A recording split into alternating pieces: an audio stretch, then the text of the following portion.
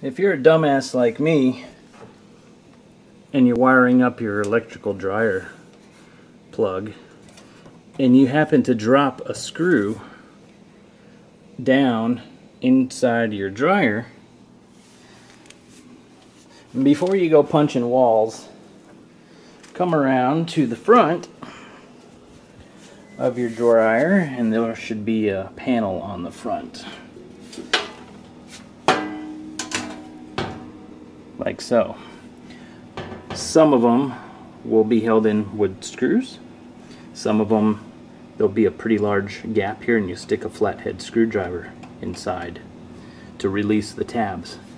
Pull that guy off, set it aside,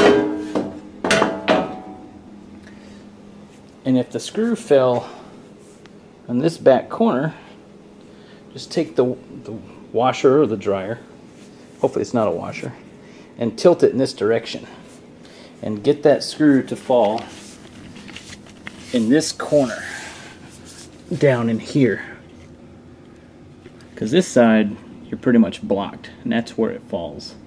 So instead of removing all this stuff, just tilt the washer and the screw will slide over into that corner, and then you can reach in with your hand and pull it out.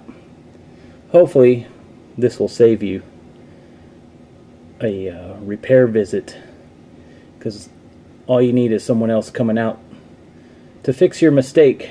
I haven't even had these 30 minutes and I thought I was gonna have to take this whole thing apart, but thank God for the front door. So if you ever drop a screw inside of your dryer, there's an easy way. Just stay calm.